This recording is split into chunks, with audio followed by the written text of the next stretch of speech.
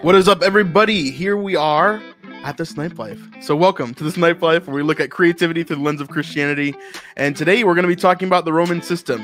There's way too much to talk about here, and so we're going to specifically be talking about the characters in The Chosen. So let me know if you're excited. Write in the chat, say something awesome, and make sure to like the video, because that's going to help us get this out to more and more people. So yeah. Oh, should probably mute my own stream. But here we go. Let's talk about the Romans, our awesome characters that we have here in The Chosen. So here we go. How are you guys doing? Pretty well? Good. We're here together. My name is Brandon, if you don't know, and this is my wife, Vanessa. And today we're going to be talking about some awesome characters who we all know as, first of all, Gaius, the first Roman that we meet by name in the series. And then next we meet Quintus.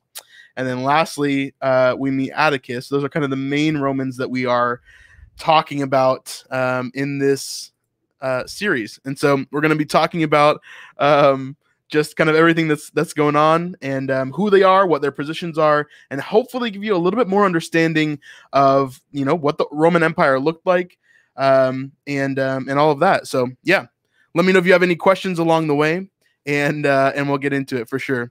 Love these videos. Thank you so much, Patricia. Hit the like button. Thanks, Em, as always, our like ambassador over here. and yeah, let's get into it. So I'm just going to show you. Quick shout out to the members, just cause, yeah, for sure. Yeah, go ahead. You want to shout them out? Raquel and Timothy. Yeah. I love this comment, by the way. Yeah. Yep. Generally, we just call you guys the Snipe fam. Snipers sounds a little bit too aggressive for me, I think. My gamer tag is Mrs. Sniper. Yeah, true. OP. Anyway, so we're going to jump in. Let me share the screen real fast, and we will jump into kind of some of the things that we have seen in the series so far, and kind of some general things about the Roman Empire, you know, in general, obviously. So first off, we see in episode 4, actually, you remember this scene here. So I'm just going to play this. There's not going to be any sound, so don't freak out. Don't yell at me, no sound. We see this scene here. Now, this is very important, right? Because this is what we think about when we think of the Roman guard, right? And how they treat people. This is the face that a lot of Jews probably had during that time, right? And so for us, you know, we think about the Romans and the Roman Empire and how they were structured. And we think of these Roman soldiers with the classic kind of, you know, mane across the head and the helmet and the boots. Middle ear thing. Right. And the armor that they wear. This is what we kind of think about when we think of, you know, Romans. Yeah. And naturally, I guess that is true for the most part, right? These Romans were stationed everywhere in Israel. And this is what we're going to kind of focus on. We're not going to focus on the whole Roman Empire. There's way too much to talk about, and I'm definitely not an expert in history. So let me say that beforehand. Neither of us. My head hurt when we were researching it. It was just like, they're that, like, obviously it's the Roman Empire. Yeah. They were huge. Yeah, there's so many positions and so many different things. Even understanding the difference between like an emperor and a Caesar and all of that, like it gets really confusing. And so we're going to be talking about just the characters within The Chosen and what their roles are and kind of who they are. And so it is kind of interesting just to talk through that and to see how Rome was structured just in the show, obviously. And so generally Rome is you know, they're an occupying force in Israel, right? During the time of Jesus. And during the time of Jesus, Rome is in like its heyday. Like this is like one of the strongest empires. Like this is before they have obviously fallen and before everything else happens with Rome. This is a very, very, very strong empire, very large empire. Obviously, they had taken over Jerusalem. They had taken over Israel and that whole area, right? And so this is a force to be reckoned with, and the Israelites knew that, right? The Jewish people knew that, and that's why they didn't fight back for a very, very long time, because they knew there was no way that they could win. I believe in 66 AD is when they tried to revolt, and even that was kind of squashed immediately. So yeah, the Romans are a force to be reckoned with. It starts with Caesar all the way up on top, and it goes all the way down to all the slaves that they owned from everywhere, right? And the Jewish people, for the most part, are considered kind of these like people in between that they kind of lord over, but they're not necessarily slaves to the empire. They're kind of their own people that live and do their own things. But the big caveat to that is that Rome wanted to control everything that these people did. And why did they want to do this? The number one reason why they wanted to do this is because they wanted to make everybody that they took over, right? Every country that they took over, every person that they brought into the fold, right? They wanted to make them Romans. And so they wanted the Jews no longer to be Jews, but they wanted them to become Romans. And so this is a big, big deal, because within all of this, right, the Romans aren't trying to wipe out a civilization. They're not trying to wipe out the Jews. They're not trying to kill them. They're trying to transform them to become Romans, right? And we call this Hellenism in a lot of ways, where they would enforce different things from their religions. They would enforce different things from their architecture. They would enforce different things from their governments in order for people to kind of slowly become Roman, part of the Roman Empire. And so, we see this even with Gaius. Gaius used to be a Germanic person, right? We see that he talks about that a lot, that his family descent was from Germany, basically. But then his family slowly became Romans over time, to the point where when he was a boy, even, he was already training to become a Roman soldier. And so that's kind of a brief overview of like what Rome looks like. But I want to focus in on these three characters that we have and talk a little bit more about just how did we meet them? What are their jobs? And how do they fit within this system of the Roman Empire, to give us a bit more context to do a better job of understanding, what's going on. So, yeah. Did I miss anything there? You feel good about that? That was a lot of information. It is a lot of information. So I'm glad that you guys are sticking around. Let us know if you have any questions along the way, and I will try to answer them to the best of my ability. Like I said, I am no historian. I'm no expert in this at all. And so, I'm doing the best that I can to study and to just talk about it. So let's talk about our first character that we have from the Roman Empire, and that would be Gaius. And so Gaius, let me put this up right here. Wait, didn't we meet Nicodemus first? Yeah, but we're going to go in this order specifically. Okay. So it was Nicodemus, it was Quintus, but yeah. That's what I meant. Yeah, you're good. So we've got Matthew here, and this is the first time that we meet Gaius. Remember, he is kind of a bodyguard for Matthew in this way. He is a centurion, and so at least we believe that he's a centurion during this time. I don't know if we get clarification on that. But he is basically taking care of Matthew as a bodyguard to protect him from all the people that would want to kill him because he's a tax collector, right? And so Gaius is protecting him throughout the streets and protecting him at the booth as we meet him for the first time. And this is important because we see Gaius where he starts off at, right?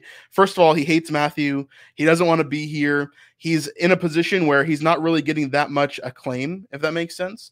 And he's not that powerful in the totem pole at all. If he is a centurion, what does that mean for Gaius?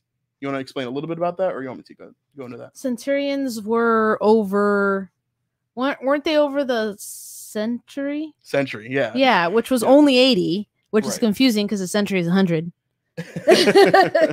Right. Generally, there was a force, a group of soldiers, right, called a century, which is about 80 men.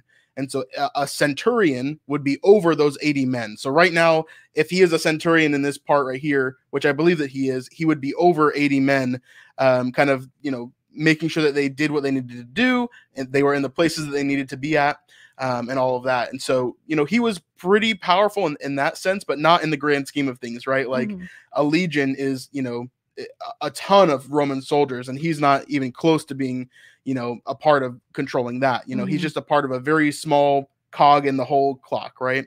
And so we see him there. Now, an interesting thing that happens with Gaius is he does get a promotion later on. And so we see almost at the end of season 1, we see this scene here where Gaius is with Matthew and he's with Quintus, who we're going to talk about in a second. And Gaius is about to get a promotion from Quintus. And what is this promotion? So right now, Gaius is a centurion. But then Gaius then gets moved to a different position called a primi. Okay, and so that is short for, you got to read this because I can't remember everything. It's short for primi ordines. Okay, so what is a primi ordines? A primi ordines is a centurion still, but it's a very high level of centurion. And so to explain that, I kind of have to dive deep into another part of this whole system. Okay, all right, so. Okay, yeah, Denny's giving us some insight here. It originally started with 100 and was so until at least Julius Caesar died in 44 Dang, BC. I love our smart viewers. Thanks so much, smart viewers. No, you're all great. So we're seeing him as he's being basically promoted to a primi ordines. Okay, so primi ordines, what is that? So I want you to think of this in the terms of a legion. Okay, so a legion in the Roman Empire is 10 cohorts put together. I thought it was 8.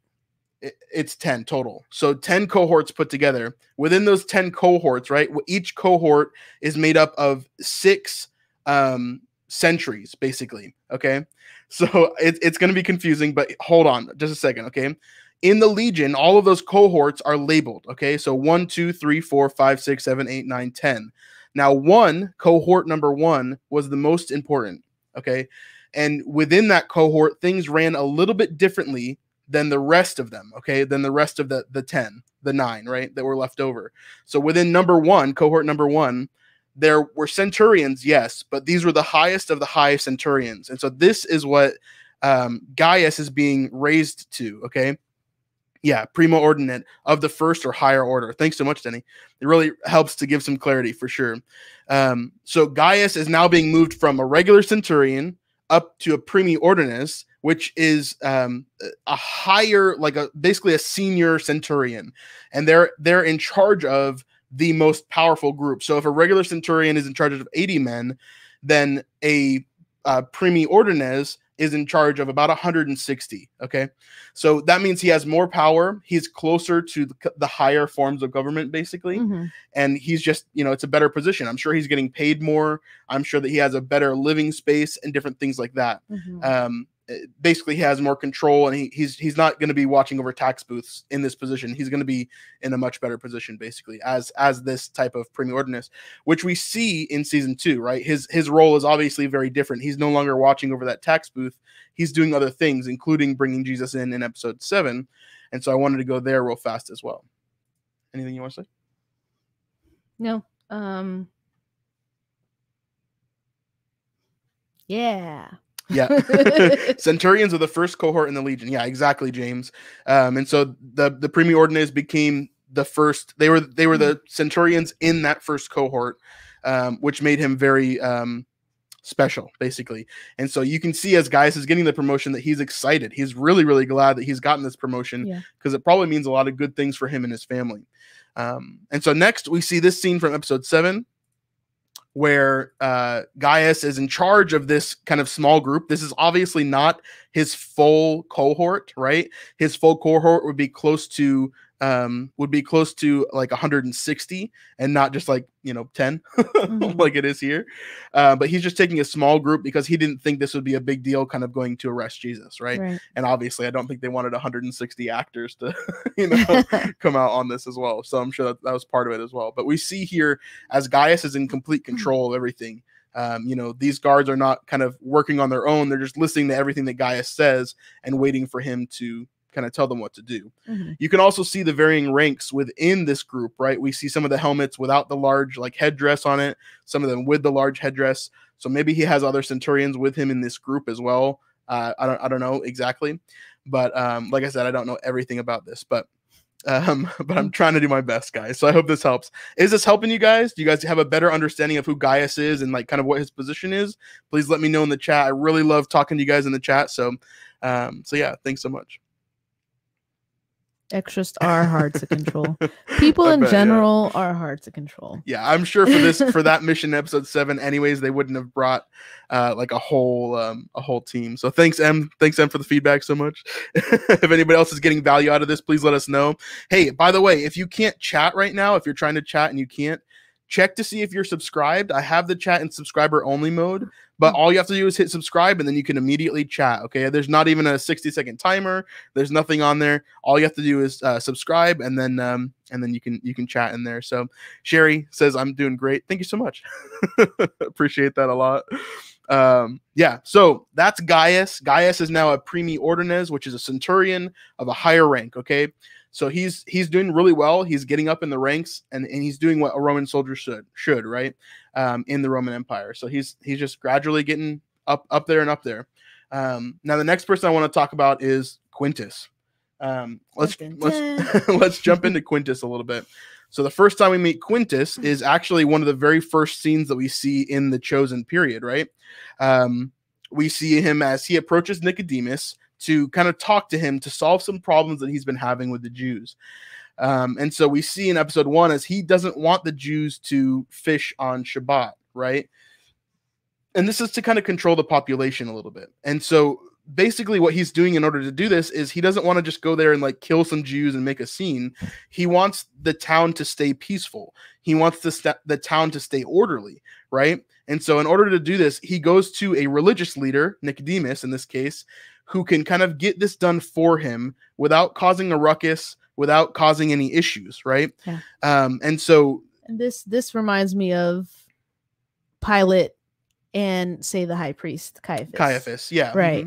So like how he would probably have a good relationship with Caiaphas, like how Caiaphas was, at least in the Passion of the Christ, he was like leading the charge to getting him executed. So, well, yeah, he surely thought that Jesus was a heretic and that he needed to go for sure. Yeah.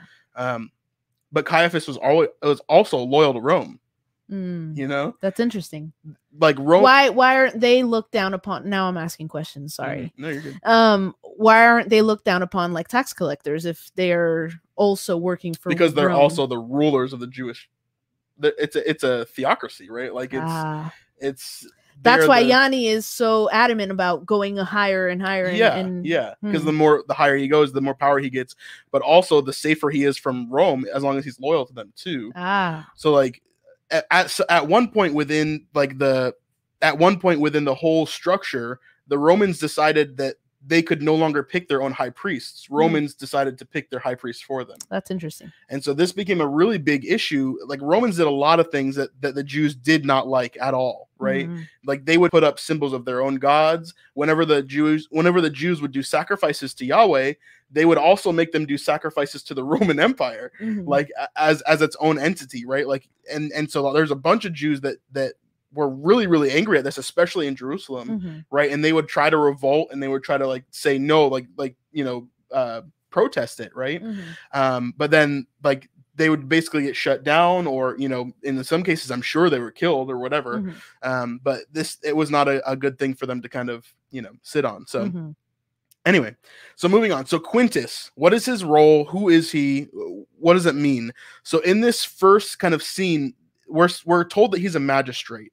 And so generally how I understand this, and if Denny or Timothy or anybody else has a better kind of idea of this, generally what he's said to be is a magistrate, which is kind of like a general area of wealth and dignification and status, right? So magistrate is like this area of status, like of a certain point of person.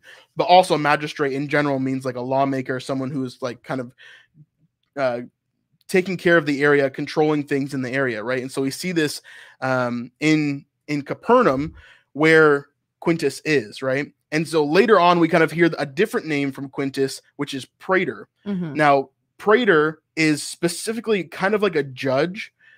He's also like a lawmaker for the area. He's in charge of collecting taxes for Rome in order to pay for things like the games that they did in Rome. And there's a lot of other things that kind of come along with that. But essentially how you can think of Quintus is he's a ruler for the area. And so this specific area being Capernaum and the area around Capernaum, Quintus was a praetor for that specific area, a leader for that specific area, a Roman ruler for that specific area, right? And so praetors actually were really, really high up in this whole system. And so if you're a praetor, I mean, you're a big deal. At most, at least from my research, the biggest number that I could find was at one time there was 18 praetors. And so at the very least, there was like 3 or 4. And then it, kind of grew over time, and different people were praetors at different times. And like I said, it's extremely complicated. But the praetor is not a position that is like there's a million of them. This is a really high position. And so for Quintus, he is extremely powerful. I mean, think about it. If Gaius is a primi ordinus, right, a centurion who is in control of about 180 men, and Quintus can just tell him whatever he wants him to do, right? But he also has all these other centurions within the legion that he can control, right? Now, Quintus, I don't think is part of the Senate itself, which is another big thing in Rome that we're not going to get into. But what I want you to pull from this is that Quintus is extremely powerful. If he wants someone to die, they're going to die. If he wants someone to go away, they're going to go away. If he wants someone to pay their taxes, they better find a way to pay their taxes. And this is why like Andrew and Peter were so afraid in season 1, because not only did they owe taxes and stuff, but now they've gotten Quintus involved with all of what Peter got involved with him, right? Promising him that he would stop the fishing on Shabbat and all of that. Yeah. So he's a pretty scary guy for sure. And in the series itself, you know, we see him as he's kind of this dual personality. He's playful at some points, and then at other points you see him as he gets extremely serious. And, you know, he talks about different things like, you know, when his childhood rival is coming to town and he asks Matthew, you know, how would you deal with the situation? Matthew gives him an answer, you know, tell him about your infrastructure, tell him about your plans, you know, to conquer this area, basically. And Quintus, you can see, immediately gets super, super serious. And he begins pulling out these maps and infrastructure plans and just is like delving over them. And he's obviously extremely good at what he does. Yeah, he's an intellectual. He wouldn't be in the position that he was in if he wasn't smart, you know? Yeah. And I know this first scene may seem confusing because he's like wearing armor and stuff. I don't know if praetors actually would have worn armor like this. Maybe he would have worn more like robes and stuff, but maybe because he's in like a hostile environment, he's wearing armor. I'm not sure 100%, but I know that they had like specific robes and stuff that they would wear, specific ornaments that they would be allotted because they were such a high position, which is interesting for sure.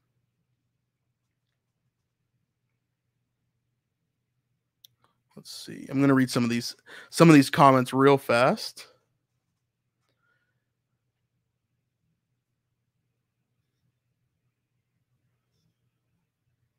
Quintus sounds like an astute politician.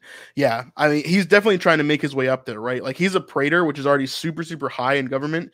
But if he can become like a senator, you know, and get that much power, like a senator is in control. Wouldn't Pilate be the governor? Yeah. Okay. Senator would be under a governor?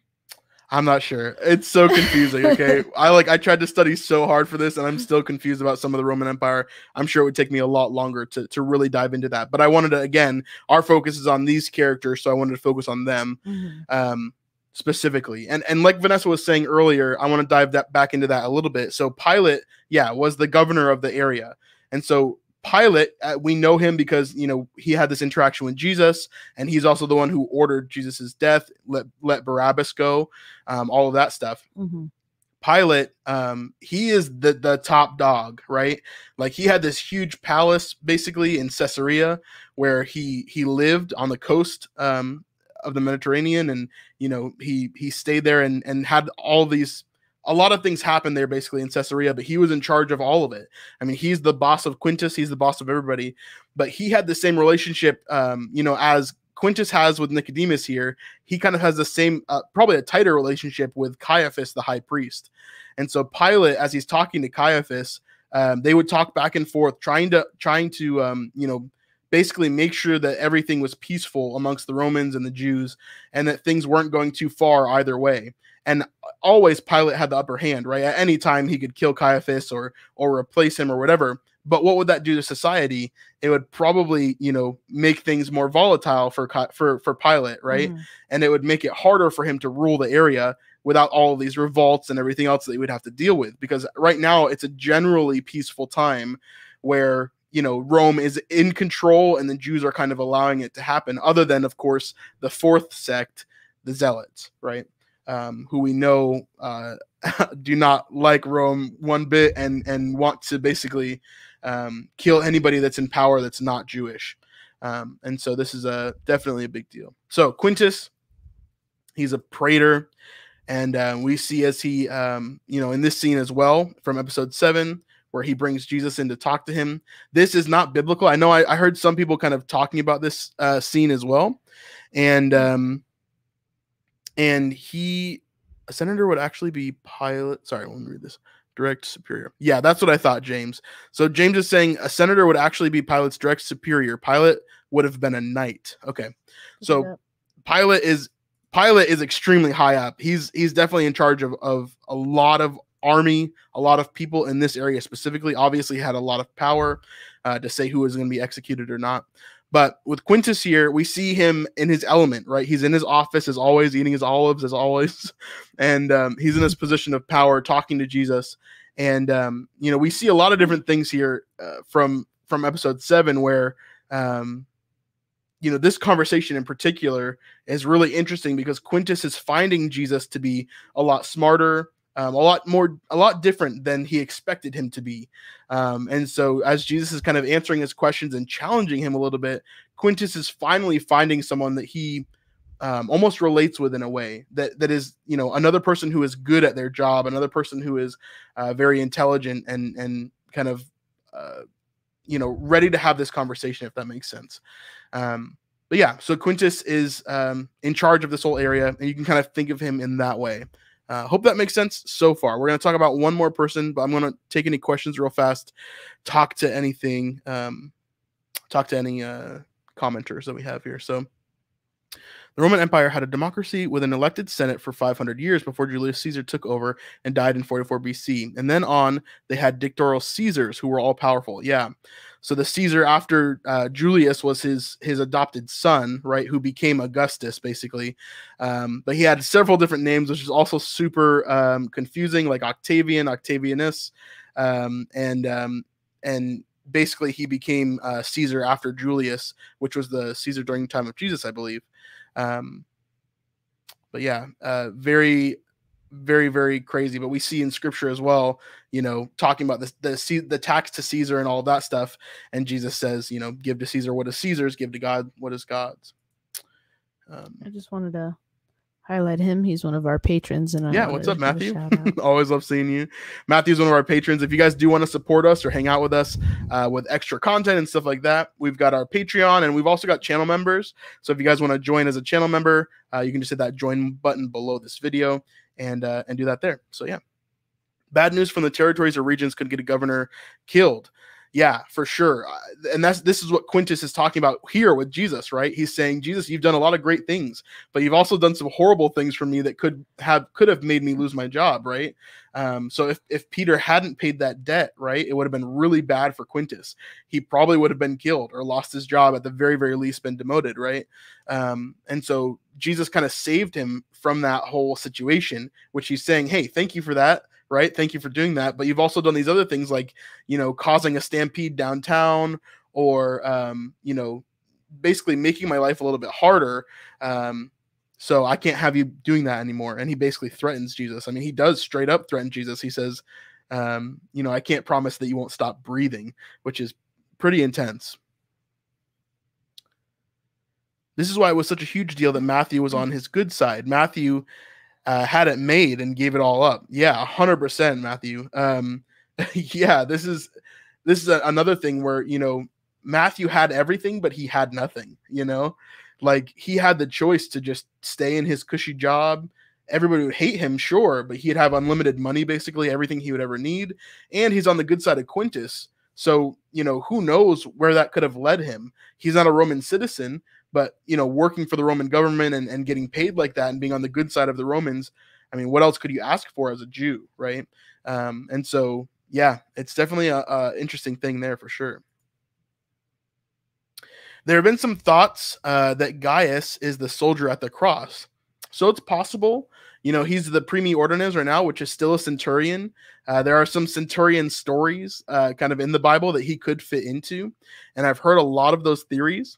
I don't know how accurate they are. I know that Dallas probably has a lot of long-term, secrets and stuff that he's going to pull out. So I wouldn't be surprised if he does have a plan for Gaius specifically. And Gaius's heart definitely seems to be one that is caring, right? Even for Matthew, he kind of despises him in the first couple episodes, but then by the time we reach the end of season 1, Gaius loves Matthew and he wants to take care of him. He wants to make sure that he's all right. He wants to make sure that he's taken care of, even to the point where in episode 7, right, we see this moment with Jesus where Gaius is like, he's used to being fed, he's used to being in this cushy life. Why aren't you taking care of him? And so, yeah, it becomes this whole thing for Gaius for sure. But yeah, so that's Gaius. He's a primi ordines. He's a centurion. And then we have Quintus, who is a praetor, basically a lawmaker, a ruler of the area. Now, the third person that we have mainly, and we're going to talk about some others that are kind of in and outs in here, but the third person that we have mainly is Atticus. And I know if Denise Key is here, she loves Atticus, loves that whole thing. It's kind of like he's kind of like the secret agent for Rome. And so this is an interesting one as well, for sure. So let me play the scene. This is the first one where we meet Atticus in general. And so Atticus Aemilius, and what's his last name? I had it written down somewhere. Oh, Atticus Aemilius Pulcher is what Quintus calls him in episode 7 of season 2. But yeah, Atticus Aemilius is, so he's what is called a cohorte urbanae, which we've talked about previously on this channel. And cohorte urbanae, it translates to urban cohorts, right? Mm-hmm. So this is kind of interesting because, like, at least through all the research that I've done, and anybody that's kind of given us some extra stuff, James, Timothy, Denny, from all the research that I've done about the urban cohorts, it doesn't seem like an urban cohort would be here during this time. So from all the reading that I've done, and again, there's not like a ton on the urban cohorts from what I've found, but essentially from my understanding, the urban cohort was basically like a secret agency, like a city police force, basically, for the Roman Empire, within the Roman Empire. And so a cohort, again, is a large group of soldiers that are put together. And so within these cohorts, their specific special task was to basically take care of the city, police the city, and all of that. And so, I didn't see a lot in my research where like there would be like random, members of the urban cohort kind of off doing their own thing. Also, it feels kind of strange to me that he would be in Jerusalem, that he would be in this area. But at the same time, I could see it maybe making sense just because of the problems that they're having with the assassinations and the rebellion and stuff like that, of the Jewish people. And so, yeah, for me, I think this is the hardest one to kind of fit into the box. Does that make sense? Yeah. Yeah, from my research as well, it was just like, why is someone who's supposed to be policing in Rome? Yeah. Anyway, finish that sentence. You just stopped in the middle. That was it. That if somebody that's supposed to be policing in Rome, why would he be in like these smaller places? Yeah. It's almost like he's a spy in the show, which is cool. I love the character. I think the character is amazing, and I don't hate on the show at all for having that. I'm not saying that like, oh, they shouldn't have done this. This is so wrong. It's they've destroyed the Bible because of this, right? We never hear about the urban cohorts in Scripture, right? But in this specific instance, it just doesn't seem like it fits fully. But again, with a bunch of other stuff in this show, right? It might be plausible, right? We don't know everything about the Roman Empire, right? And how it worked. So, is it plausible? Maybe. Yeah, we'll see. So, anyway, so urban cohort, they're a police force that's mostly in Rome. They're basically a police force for the emperor, for Caesar, right? And so Atticus is this person, right? He's an urban cohort, which Quintus at one point says, "Hey, I thought you were retired," and Atticus says, "Well, the cohorte urbanae never retire," right? And so for him, this is a lifelong commitment that he's going to keep on doing. Some cool things that I love about Atticus, right here we can see in this paused frame, you see his breastplate, right? He shows this off as like a badge sometimes.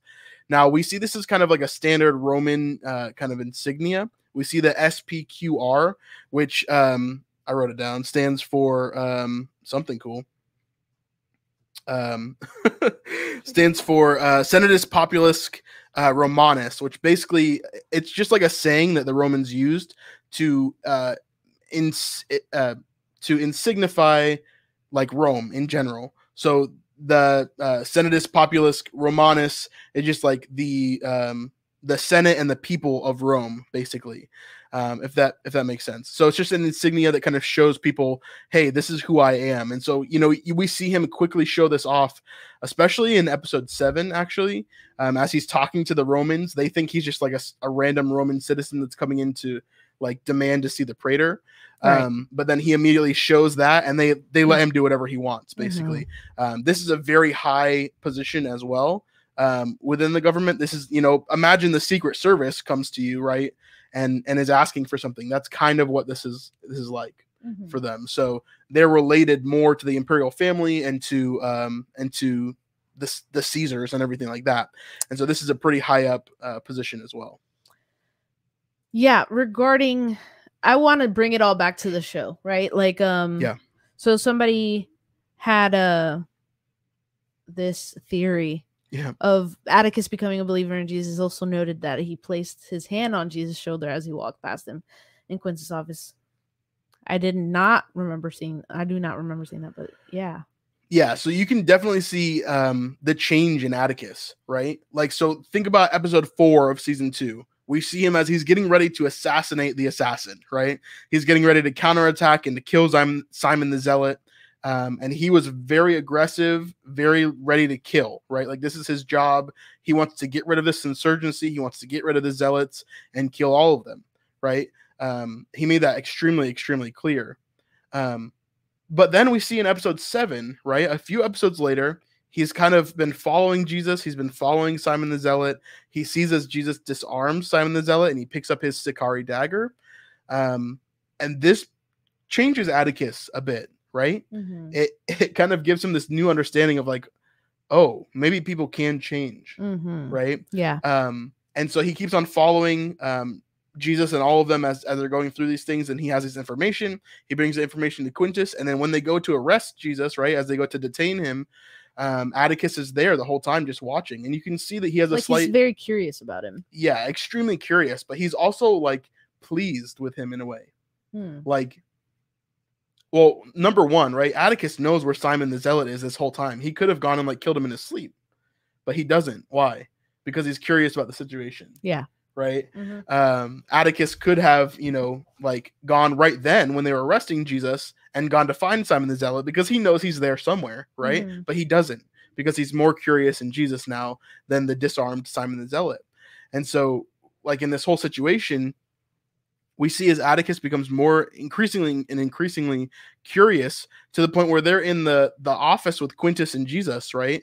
And it becomes this whole thing where Quintus is talking with Jesus, but in the corner, Atticus he's like smiling and he's smirking and he's just loving this whole conversation that's happening, you know, like really impressed with Jesus in some way. So yeah, I 100% could see Atticus coming to faith or doing something like that. So yeah, for sure.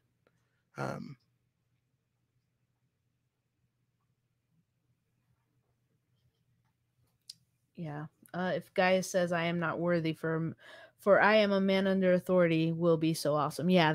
That passage of scripture, where the centurion, but he's asking for his daughter to be healed, isn't it? Yeah. We haven't seen any of Gaius's family, if he has any. Really seems like he doesn't know Jesus in that passage. Yeah. So I don't really think that it's that centurion. But there's several centurions mentioned in the Bible. Yeah. Yeah. My theory is that he's gonna be one of the centurions. I mean, it's definitely possible.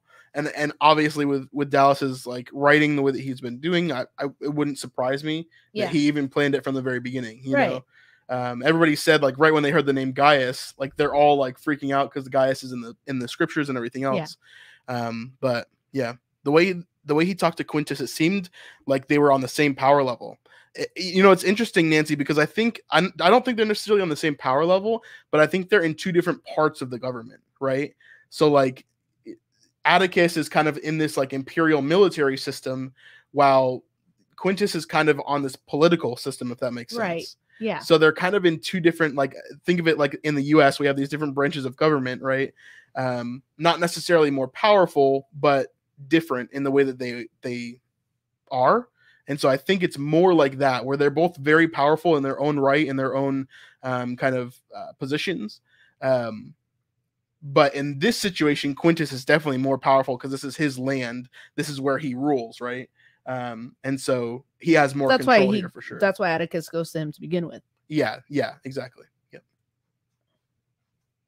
Yep.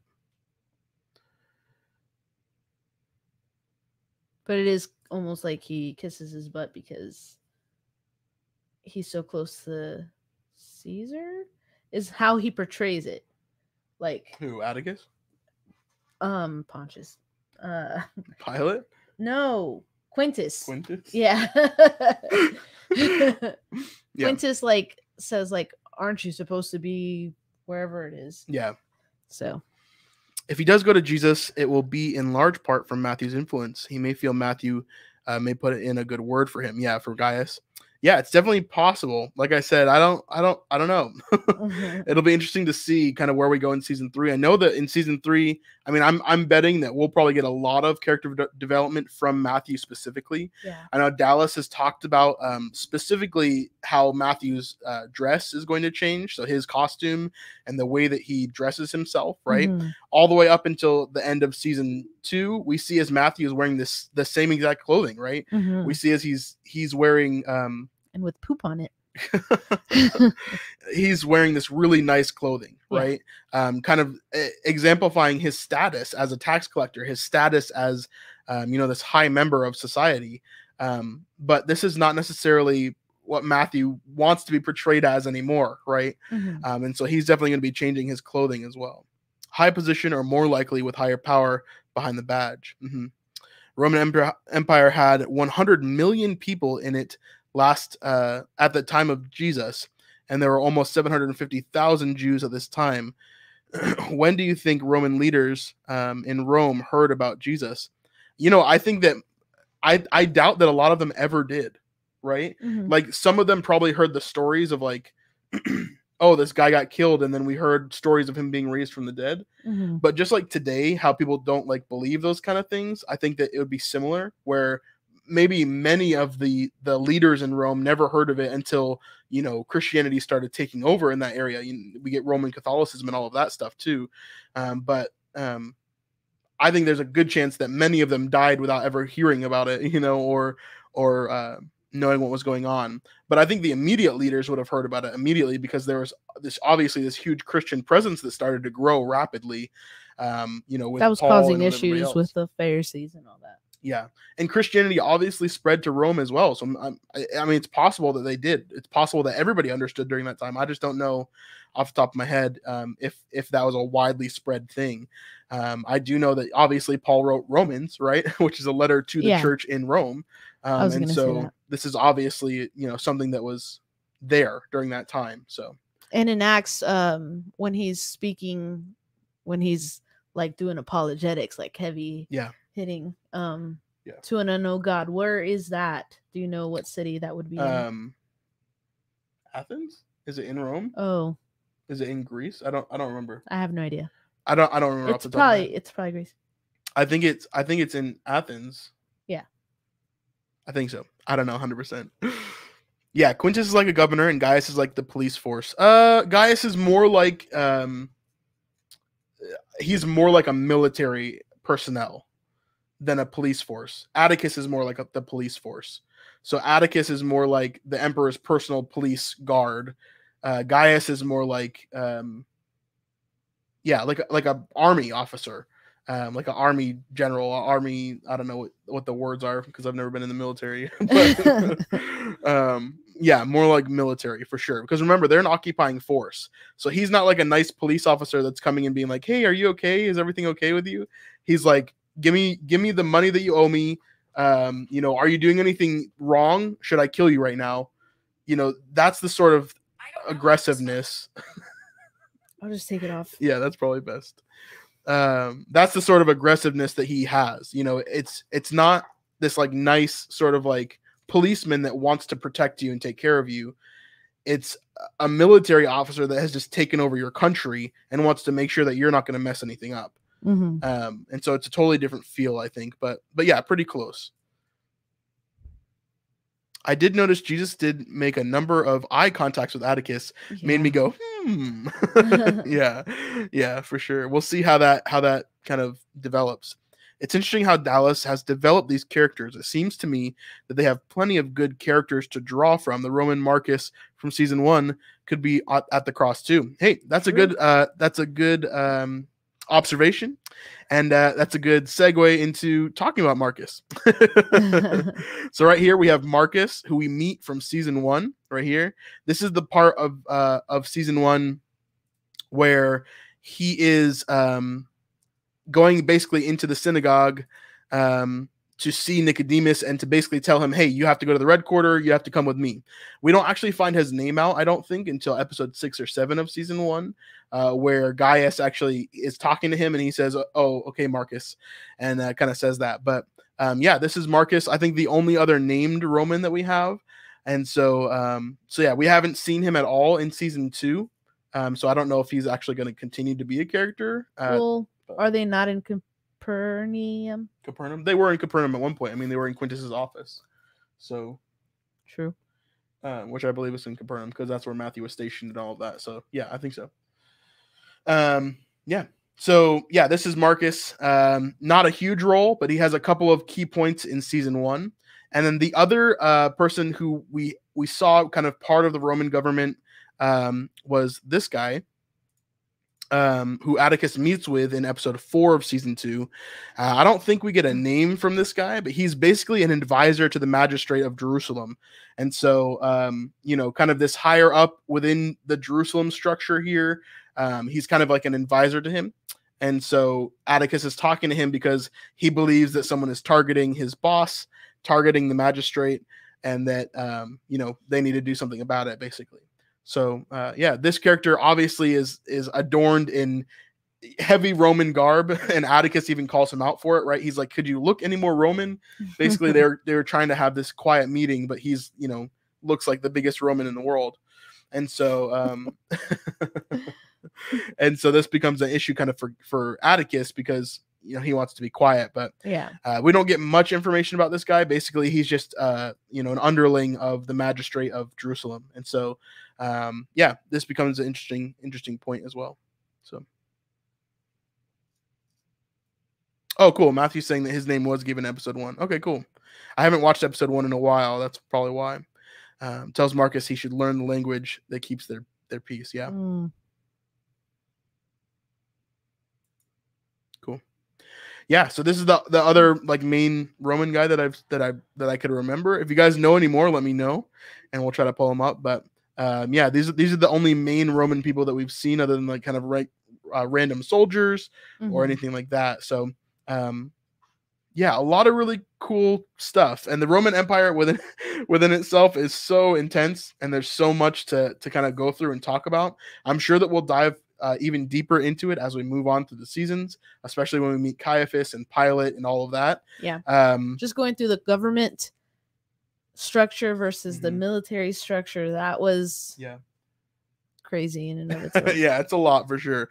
And even maybe looking into Herod Antipas and all that goes along with that. Remember, that was confusing. Jesus goes in front of Herod, which is like the tetrarch, which is the one who also kills John the Baptist, right? His wife Herodias is the one who wants to kill John the Baptist because John the Baptist is basically bad-mouthing her, saying that she's having incest, which is a big deal. So I can't wait for season 3. Yeah, I'll see you there for sure. Gina Rogers, thank you so much for the super chat, for the super sticker. Yeah, if you guys want to send us over a super sticker, you can. You don't have to, for sure. Definitely just helps out these streams and helps us to research more Roman stuff. To have time to do that. So yeah, thank you so much, Gina. You rock. Yeah, I'm a chosen nerd who's seen season 1 more times than I can count. Nice, Matthew. Nice. Yep, we're about to go all the way back through season 1, by the way. So we're gonna do 3 episodes, I think, 3 videos on our channel about episode 8, the finale of season 2. And then once we're done with that, we're gonna go back into season 1 and talk about everything that's going on there. So there's so much to dig into. I can't wait to the episode with Nicodemus, talking about him and Jesus talking. How much of that is from scripture? I love that scene. Yeah. The woman at the well, obviously the season finale of season 1, super, super good. when all the fish are coming up onto the boat, when Jesus is talking to them about that. There's just so many things that are beautiful about season 1, and talking about even just the cinematography and everything that's going on there. So I cannot wait to get back into all of that. So season 1's coming for sure. Off topic from Romans, but could the businessman from episode 8 of season 2 be Matthias, someone who seems even more hopeless than Judas, but replaces him? I have no idea. It's possible, I guess, but we'll see. I don't think that guy's going to stick around for very long. If I had my guess would be he's going to continue to run the salt mine that they just bought, and he's going to continue doing business here, and then the apprentice Judas is going to leave and follow Jesus. So I don't like sleazy guy.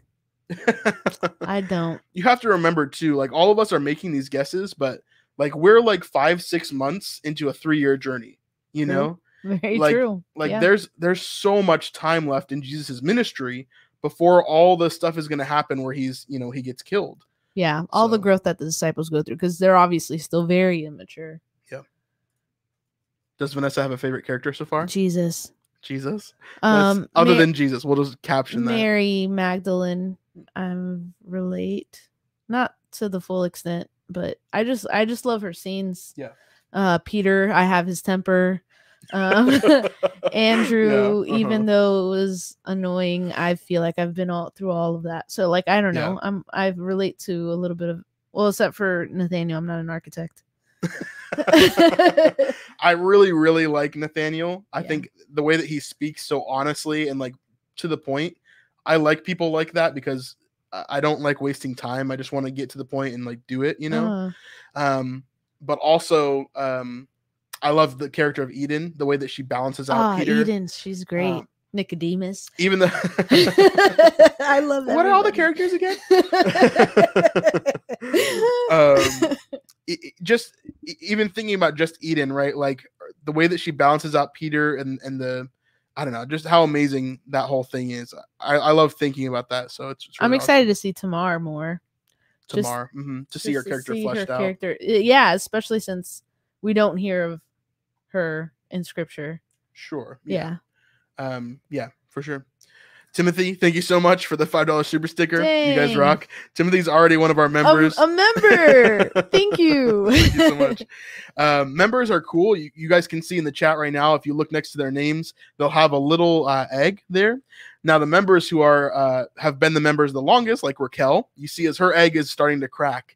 And so the longer that you're a member, the more your little icon will change until it becomes something really cool. So you got to keep on watching those and see how those kind of, evolve over time. So, yep. It was a fantastic job tonight, Blythe. You are both amazing. Thank you so much. You guys have a great night for sure. Okay. Raquel Torres. Thanks for this. They are actors. They are actors in the Bible. I'm not 100% sure what you mean by that. You mean like the Romans are actors, like they're part of what happens in the Bible? Is that what you mean? True. Yeah, definitely. They're definitely a huge part of what everything is, how everything is going to culminate. They are the ones who crucified Jesus, right? Yeah. That wouldn't have happened without them. So yeah, Matthew, thank you so much. You rock as well. Thanks. One of our You're patrons. also a patron. Thank you so much. Thanks so much for the support, guys. We really appreciate it. My favorite part about having this channel is not like, getting to make these videos or even like, having patrons or channel members or whatever else. It's just the fact that we have a community that is awesome, and we get to talk about The Chosen. We get to talk about Christianity and all that kind of goes along with that. And so it's been super cool to get to know you guys. Mm-hmm. And we can't wait to see what the next year brings, and the next year and the next year, to see what God's going to make of this channel. And so, we're just putting our trust in him. And we had a big conversation about that today, actually. But just leaving our trust in him to do whatever, he wants to do with this channel. So can we do story time with Vanessa real quick? Yeah, you can. So back in 2017, we tried to start a ministry, which, to create community, and so just to see how God has transformed that into, just to see how God has transformed that into this, where we're creating that community. And you guys are so awesome. The how you guys hold each other up. Like, I can see that, right? Like, I can see you guys praying for each other and saying nice things to one another, or teaching one another. That's so amazing. And from people that are all around the world, not just where locally, right? Yeah. Like, that's the community we wanted to build, was to encourage churches, right? Like, we want to be a more unified church, not in a Unitarian sense, but in a we need to love one another so that the world will see that we are his disciples, right? That's what it says in John 13:35 through 37. But yeah, that's our desire. That's my desire. That's Brandon's desire, is to just create a community where we love on one another. Yeah, for sure. Like this is a great example right here, where we've got Donna Anderson, who says, we get to be a part of your life and you are a part of ours, not your mom, Donna Anderson. So if you guys were here for another live stream that we did, the inside joke here is that my mom's name is actually Donna Anderson. And so we've had 3 or 4 Donna Andersons come into the chat, and I never know if it's my mom or not my mom. And so Donna has been very gracious with us to keep on reminding us, hey, I'm not your mom. So thank you so much, Donna. Super, super good. Awesome. I wanted to do this one. Pat Riley says, do you fear, as the series has 5 years left in it, some of the actors may leave and their characters replaced by new actors? I pray that Jesus actor doesn't hold out for more money as his fame grows. Yeah, we'll see. I think he's getting enough money for sure. I think that he'll get paid more and more as the series goes on. But also, I think he has a lot of other ventures that he's been a part of, such as the Hallow app and some different things like that. And so he's definitely, he's doing well with the business side of being an actor, which is a great thing. Just like we need money to run this YouTube channel, to get cameras, and, we pay for this streaming software. We pay for the equipment that we're using to stream, right? We pay for our cameras and our SD cards and our computers to edit those things, right? And so all of it costs money. And so to keep on going in it, I think that he's been doing a great job with all of that, the business side of it. But I don't think I'm worried too much. I think a lot of the actors seem very committed. When I look at their social media accounts or anything else, like they seem very excited about the show. Yeah. Genuinely. It's not just like another job for them. I don't think. I think it's obviously a job, and obviously they're getting paid, and obviously they should get paid. And as the show grows, they should get paid more too. But I don't think I'm really afraid of them leaving. And if they do, like, oh, well, someone else will come along, and Dallas, like we saw with James, Big James, he got switched out 3 times. There's been 3 Big Jameses so far. So I think it'll be okay regardless. And the biggest thing for me is I'm trusting God to take care of everything. And I'm trusting Dallas to trust God to take care of everything, for the show, because I believe that I really, truly believe that this is a God ordained show, and that a lot of things that have happened, either while filming or whatever, like God has had his hand all over it. So not that the people are perfect, not that they can never make mistakes. I believe that they will. And there's been some things that I've been critical about, that the Chosen maybe, and I have disagreed upon as well. We talked about like the hand from episode 6, right? For me, it was a letdown, but for them, it was a choice, right? And so anyways, beyond all of that, I think that I trust God to take care of the show, beyond all the human stuff. So I agree with Matthew. I can't say I've seen a single character that isn't interesting. Everything is so well thought out. Yes. Yeah. I love all the characters. They've been great for sure. Yeah.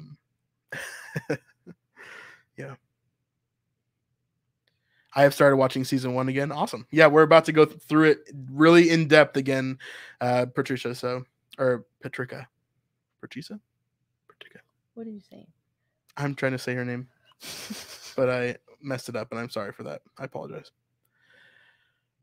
It's working, Vanessa. The community is growing. I was just about to put that one up.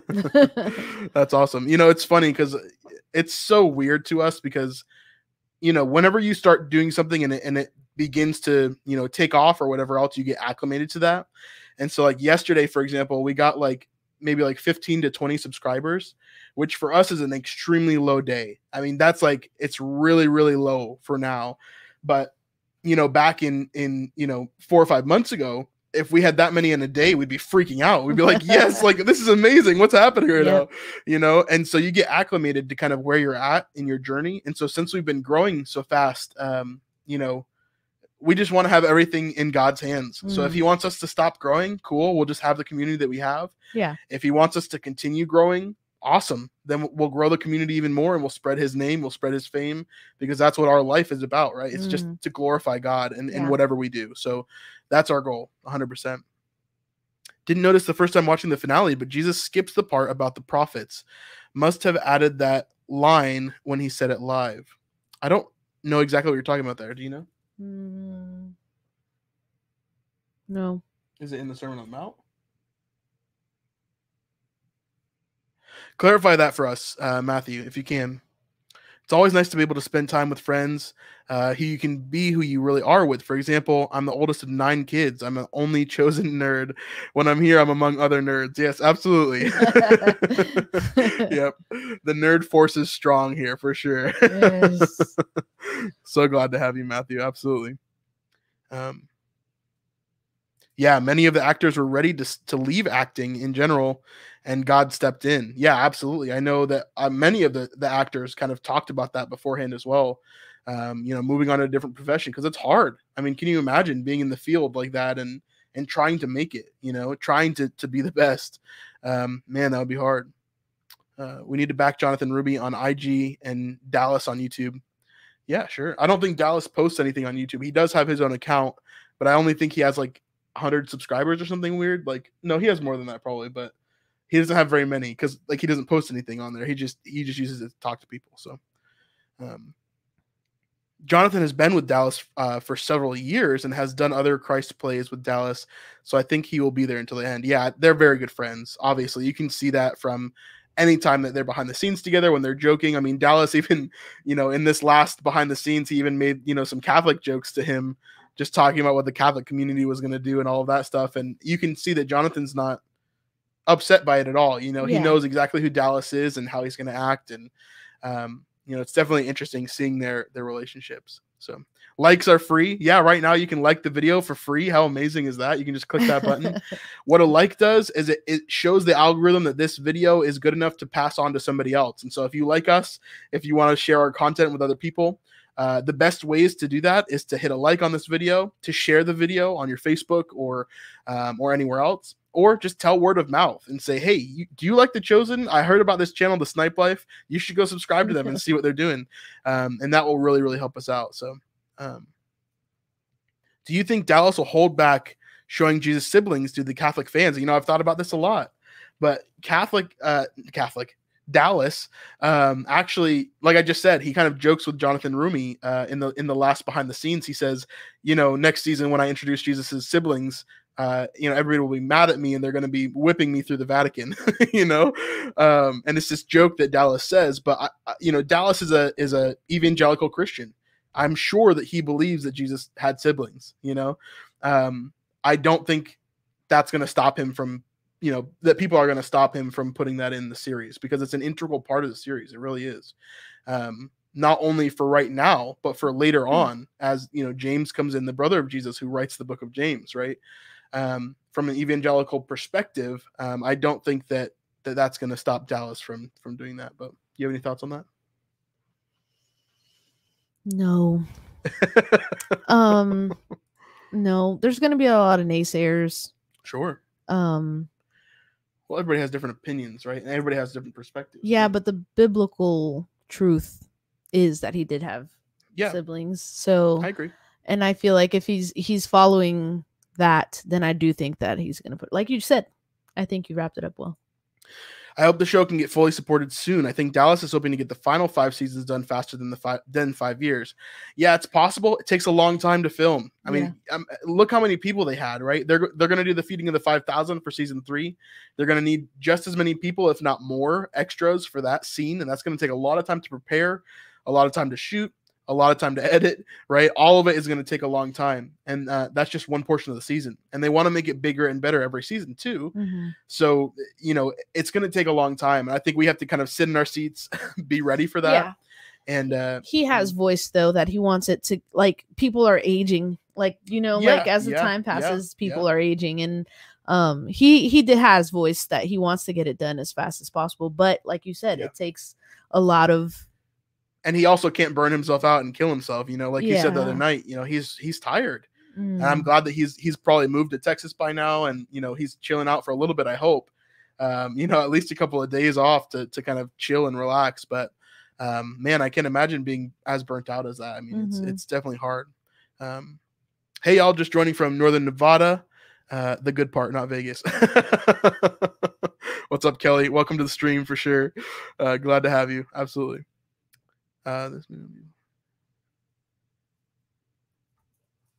It's a beautiful name. You chose great. There you go. You guys are great. Keep up the great work.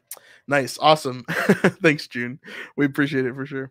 Appreciate you being here. Appreciate you commenting for sure. Again, if you guys can't comment at this very moment, if you're trying to comment and you can't, I have the stream in subscriber only mode. And so if you just subscribe immediately, you should have access to the chat just like that. So Jonathan is in his 40s now. He looks younger. Yeah, absolutely. He does not look that old at all. That's not old. Rephrase that, dude. He does not look that age at all. Okay. There you go. I think Dallas will show it how he believes is the truth in Scripture. Yeah, absolutely. I definitely agree with that. As a Catholic myself, I was taught that Jesus may have had step siblings because Joseph was a widower, so he could have had other children. Interesting. I've never heard that before. I don't think that Joseph was married before Mary. Yeah. As far as I understand.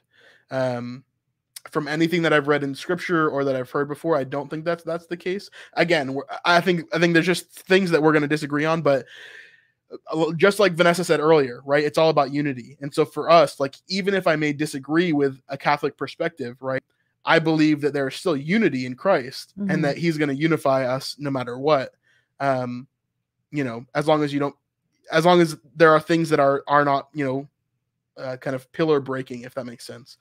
So I've explained the idea of my bag before, right? Where in my bag, I have things that I may have opinions about, but I'm never going to fight people over. This is one of those things that's kind of in the middle for me, because like in Scripture, it seems like it's pretty true. Like this is probably the way that it should be. But again, it doesn't matter for salvation. So I'm never going to fight you about it. If we disagree. And yes, they would be half siblings, right? Because Joseph never actually gave his DNA for Christ to be born, right? So yeah, absolutely. He can't be old. I'm 60 and I'm definitely not old. Old. You're definitely not old, Matthew. For sure. Wednesday, he arrives in Texas, he said. He's packing up north. Okay, cool. As the popularity grows, so will people who have different opinions. Not everyone loved Jesus when he was alive. Yeah, absolutely, Donna, for sure. And also, we're going to get other religions that want to peek in and try to make their own claim on different stuff. I'm sure that Muslims watch the show. I'm sure that Hindus watch the show. I'm sure that Sikhs watch the show. And I love that they're watching the show. I know that atheists and non-Christians are watching the show as well, because The Chosen has showed up on a lot of lists for like the best show of the summer, the best show of this year. And so, it is such a great thing, because finally there's a Christian show that is enjoyable, whether you're a Christian or not, first of all, but that allows you to encounter Christ in a way that is not, it's not scary. It's not, nobody's attacking you. In a way that it's just better, in a way that it's just easier to kind of digest, if that makes sense. So I love Atticus's expression as Gaius handed Quintus the flyer for the Sermon on the Mount. I so appreciate your guys' insights that I didn't know about before, even being a Christian for over 40 years. Yeah, I think we're all learning all the time. I'm learning all the time. And I think the show has probably doubled my knowledge of Scripture, just in general. Before I would probably have a pretty hard time naming all 12 of the disciples, but now because I have faces to link with names, it makes it so much easier for me. you know? And that's one thing that I love about the show. And I just want to shout out, I was shouting out Karen there. Karen is also one of our Patreon supporters. And so thank you so much, Karen, for that. You're really, really awesome. So, yep, exactly. Yeah, Matthew. 5,000 isn't just 5,000 people. That only counted adult men. So it's most likely 15,000 to 20,000. Absolutely. Yep. I think they're going to have to use some CGI for that because I don't think they're going to have 20,000 extras. That would be a lot of people for sure. Yep. What's up, Vanessa? How are you? Good to see you again. I always love saying the same people in chat. Tracy Frazier also one of our Patreon supporters. So thank you so much, Tracy, for being awesome. And Lord willing, yeah, we will get 8 seasons. I believe that we will. I don't think that there's any way that we don't, because this is the #1 crowdfunded project ever, right? And people want to give more. And every month people want to give more. And every year people want to give more. And as more and more people watch the show, right? I'm still trying to get my friends to like the show. a lot of them know to watch it, because as soon as they get past like episode 1 and 2, because it's confusing and they don't fully understand what's going on, then they'll fall in love with the show. Yeah. And like with my friends, like I'm still trying to get them to watch, like all of them know about this channel. They want to support us, but they don't watch our videos, right? Because they're not caught up on The Chosen yet, right? And so they're still stuck on like episode 1, episode 2, or episode, like 3 or 4 of season 1. And so I'm like, dude, just watch it. Like we just need to have a big watch party at the church or at my house or something. But we need to get people caught up for sure. Because the more people that are caught up, the more people that will be interested in backing this project and really being a part of it, So I mean, we're definitely going to keep on paying it forward, especially as we get into season 3, because a lot of those things benefit us, right? Like if we can see the episodes early and all of that stuff, but we also just want to support the show. And obviously this channel, that's what we're about. For right now, we're talking about The Chosen because we want people to watch the show, because we think it's impactful. Not that the show is the end all be all, not that the show replaces scripture. Right. Like we said, it's about building community, about building each other up. Yeah. And that show happens to be the vehicle that we're using. Yeah, absolutely. Yep. Sometimes I don't know how I feel about putting these up on the screen, because like, oh yeah, but it's like, but we're recognizing Audrey. That's what we're doing. So Audrey, thank you so much. We did see this. Brandon and Vanessa, I'm so impressed with you in Snipe Life. Binge watched the Snipe Life last night. You really complimented The Chosen. Blessed to be a subscriber. We're blessed to have you, Audrey. So thank you. A million. You can help The Chosen by going to IMDb and creating an account, then giving the show a good review and 5 stars. Interesting. I didn't know about that, Kelly. So thank you so much. Definitely do that. Give them good reviews on everywhere, right? Again, on everywhere.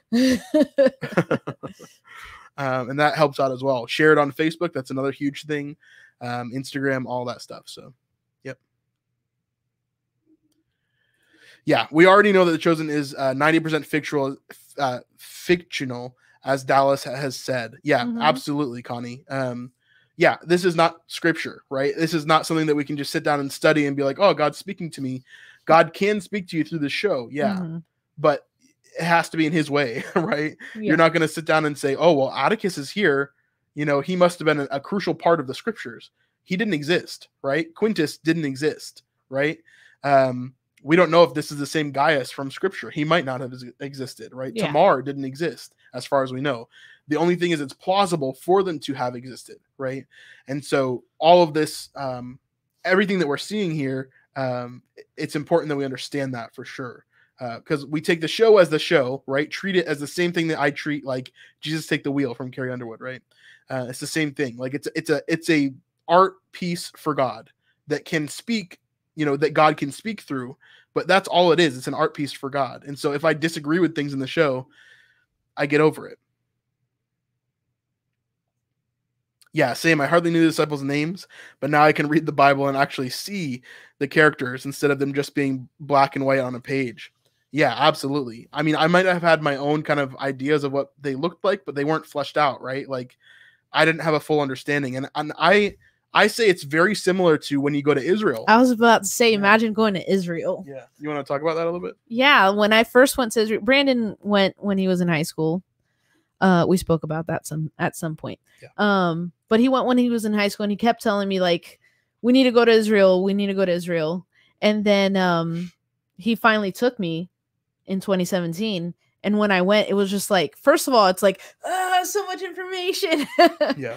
But it's amazing to see where he might have walked, where he may have been laying, where like the walk to the crucifixion. Yeah. All of that. It's just so beautiful to see it, because most of the stuff is almost still intact. Yeah. Right? Like, and you can see the architectural sites where they're digging Via Dolorosa is what you're talking about.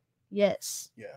So yeah, just the fact that the steps to the temple are intact and you can go to the steps that Jesus stood on, the fact that you can go to the Jordan River, the same river that he was baptized in, the fact that you can, let's talk about season 1 and 2, right? We see these different places, Capernaum, the fact that you can walk through the streets of Capernaum, look at the synagogue that's there, right? Like physically Peter's be house, there, possibly literally see Peter's house with a church built on top of it, right? There's a church literally that they built over it, and you can see through the glass floor of the church, and see as Peter's house is sitting there, right? A place that Jesus would have stayed, right? So these places that we know that Jesus was walking, that he has touched, that he was there. The Sea of Galilee, which is the exact same as it was, right? Mm-hmm. You can go on a boat ride on the Sea of Galilee and worship while you're there and do different things, but it's amazing, right? Yeah, it's so cool. And some of my favorite things are things that we got to bring back, right? And this is why we have a partnership with ARTZA Box. If you guys haven't seen that, ARTZA Box is a subscription box that you can get quarterly, right? So every quarter they send you this big box filled with a ton of stuff, all locally from Israel, right? And so basically they go to these shop owners and they say, hey, you make pottery? Would you mind putting your pottery in my subscription box for this month? I need you to make thousands and thousands. So they pay them good money to make this pottery, and they put it in the box, and then they sell the box, right? So you guys could get that. Actually, you get 20% off of that box if you use our code, which is in the description below, if you guys want to do that.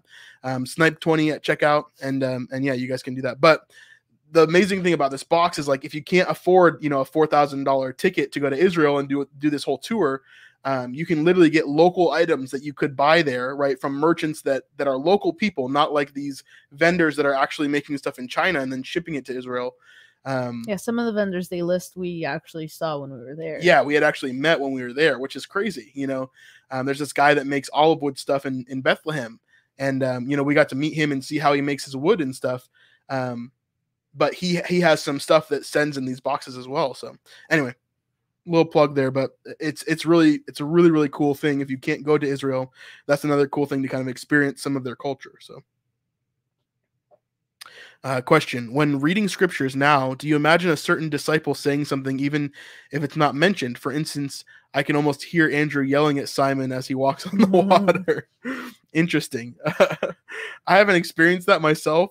But Peter, what are you doing? Or Simon. Simon, yeah. I haven't experienced that myself, but yeah, quite interesting for sure. Yeah, I'd say definitely a lot of people have that feeling now, especially just seeing the characters speak as we read scripture. But I also went to Israel when I was in middle school. It was a neat experience. Got to swim in the Dead Sea. Yeah, the Dead Sea is super cool as well. So cool. Because it's so salty that you literally float on top. You can't like sink down into it very well. And so it's really like thick water, basically. Very salty. It's not thick. It's not like physically thick. It is. It's more minerally. Yeah, you could feel the minerally, but anyway, it's not like going into a mud. Unless you get into the mud parts. Sure. But the mud is very valuable. They sell it from everywhere because it's filled with minerals. So it's supposed to help you with your skin and everything else. Anyway, all right. Well, I think that's pretty much all I wanted to talk about. Anything else you want to grab before we get going? It also helps to support Israel while much of the world has boycotted Israel products. Yeah, absolutely. Yeah, for sure.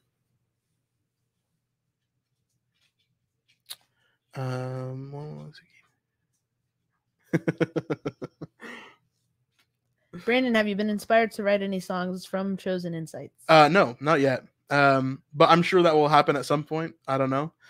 So keep tight. Real quick, can I do a poll on here? Let me see if I can figure this out real fast. I want to see if I can do a poll because I want to see if I can get some. Oh, I can do it right here. I messed it up. Let me go back. I want to see something. So if you're in this chat right now, me not muting myself. Ooh, here we go. Let me do a poll real fast, and Vanessa will talk while I do that. Alrighty. This is not my strong suit. How are you guys? He's doing a poll. I'm trying to talk. Here's one. Are there posts of you singing? There are. Yeah. He released an EP, and you can find those on YouTube, Spotify, Apple Music, Amazon, anything. Just search Brandon Snipe. He's got like his hands like this. It's called Arela. Yep. Arela? Mm-hmm. Mm-hmm. I can tell you guys the story about that real fast as we answer this poll. All right, so here's the poll. You guys let me know. Would you guys attend a Snipe Life worship night if we had one here on the stream? Just me kind of hanging out here. Vanessa will correspond with your chats. Maybe she'll jump in on a few songs and sing with me. Maybe I'll make her play guitar on stream. Who knows? But would you guys want to do that? So let me know below, and go ahead and answer that poll so I have a better idea about who would come if that's the case. So I put out an EP in January called ARTZA. And so ARTZA is a Hebrew name. It's super interesting. When I was in middle school, I used to do this thing with my hands where I would trace my palm with my thumbs, and it was just kind of like a nervous tick thing that I did. Passing the time, I was kind of bored or whatever. And it was interesting because I like looked at my hands, and at one point I was like, hey, that like kind of spells a word, and so I could kind of see in my palm ARELA. And I was like, okay, well, let me Google it. So I typed it up, and it turns out that it's a Hebrew girl's name, ARTZA, which it's super interesting because ARTZA in Hebrew means messenger of God. And so for me, it was like confirmation that, first of all, that I had a place in what God wanted to do and to walk in that, but also that, I knew that any music that I put out in the future or something like that would be kind of under that name. And so ARTZA became a big part of my music journey as well. So let me see. Looks like we can't do it, guys. It's only 97% yes. So I'm just kidding. He's just kidding. Yeah, I'm just kidding. Someone said a Bible study would be cool too. We should for sure probably plan one of those. I'll probably make Vanessa do one of those. Okay. I'll do the worship nights. She does the Bible studies. She's pretty epic Bible studier. So anyway, no, we'll probably do both of those things for sure. Anyway, well, I will definitely put out another poll on our community post soon. So make sure you're looking out for that. I'm going to put out another poll talking about worship night and all of that stuff. But for tonight, we're done talking about the Romans. I will probably take this video and cut it down to something else. So we're going to do an outro here so I can kind of cut out this middle section and then get to the outro real fast. So anyway, love you guys so much. Thank you so much for hanging out with us on this live stream. I appreciate you guys so much. Just being able to hang out with you, talk to you. I feel like no time has passed, but it's been like, a ton of time. So it's been like an hour and a half. When we hit an hour, I was like, what? Like it didn't feel like that. It really didn't. Yeah, I just love talking to you guys. So I hope that this was helpful. I hope that the Roman stuff was helpful to give you a better idea of who Gaius is, what he's in charge of, who Quintus is, what he's in charge of, and Atticus as well. So we've got some cool Roman people. I hope we get to learn more about them in season 3. But anyway, I hope you like this video. Thanks for being part of our community, and we'll see you on the next one. Peace. See you guys later. Have a good night. Peace out. Goodbye.